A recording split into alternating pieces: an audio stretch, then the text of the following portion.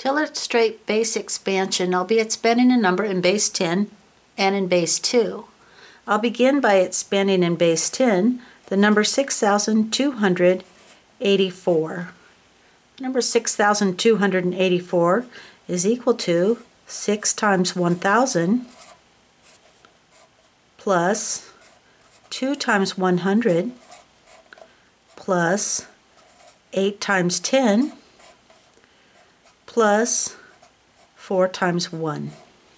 Now this is a base 10 expansion, but it really isn't readily clear that it's a base 10 expansion. I can write it another way to show this. This is 6,284.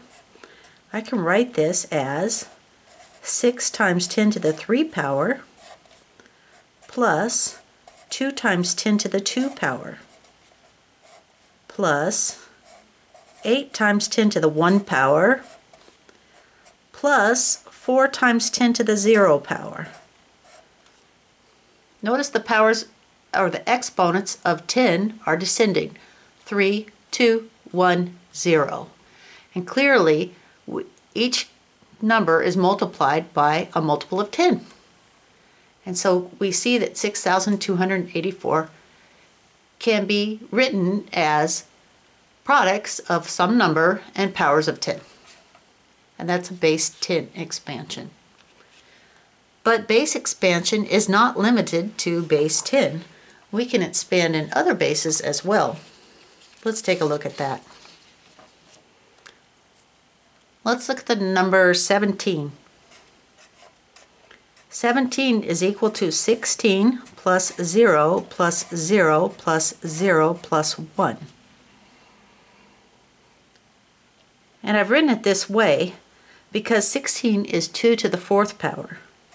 So I could write this as 1 times 2 to the 4th plus 0 times 2 to the 3rd plus 0 times 2 to the 2nd plus 0 times 2 to the 1 power plus 1 times 2 to the 0 power.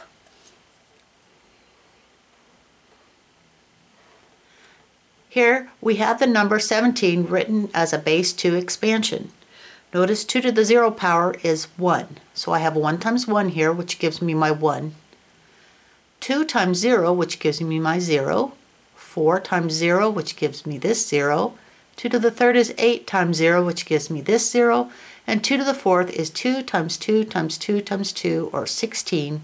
And 16 times 1 is 16. This also leads into how to write the number 17 in base 2. I look at the numbers in front of the two powers of 2. They are 1, 0, 0, 0, 1.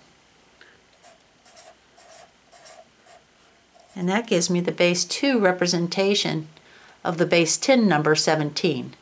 Notice when I write a binary number that is a base 2 number, I put a little subscript here, 2, to indicate that this is a base 2 number. When there is no subscript, we assume the number is base 10. Okay, we're ready to illustrate the conversion from base 10 to binary, base 2, and I'll use the number 198. I'm going to be converting the 198 base 10 to its base 2 form using the modular operator. So I begin by writing 198 mod 2. A 198 mod 2 is equal to 0, because when I take 198 and divide it by 2, I get 99 with a remainder of 0. So the next line, I write that quotient 99. And I take 99 mod 2. I take 99 mod 2, I get the remainder of 1. It's because 2 goes into 99 49 times with a remainder of 1. So I write that quotient on the next line, 49 mod 2. Now 2 goes into 49 24 times with a remainder of 1. So the quotient is 24 this time.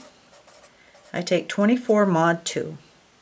2 goes into 24 12 times with a remainder of 0. 12 is my new quotient. It goes on the next line. Now 2 goes into 12 6 times with a remainder of 0. And 2 goes into 6 3 times with a remainder of 0. Now 2 goes into 3 1 time with a remainder of 1. This time the quotient is also 1. Now 2 goes into 1 0 times with a remainder of 1. When the quotient is 0, that's when we stop. 2 goes into 1 0 times. And we write the number in reverse order. So in reverse order we have 1 1 0 0 0 1 1 0. 1 1 0 0 0 1 1 0. So the number 198 written in base 2 is a byte. And in computer science, a byte is a binary number with 8 digits. Let's check our work. So we're looking at powers of 2, remember? Because this is a base 2 number. So this number is 0, 1, 2, 3, 4, 5, 6, 7 will be my power of 2.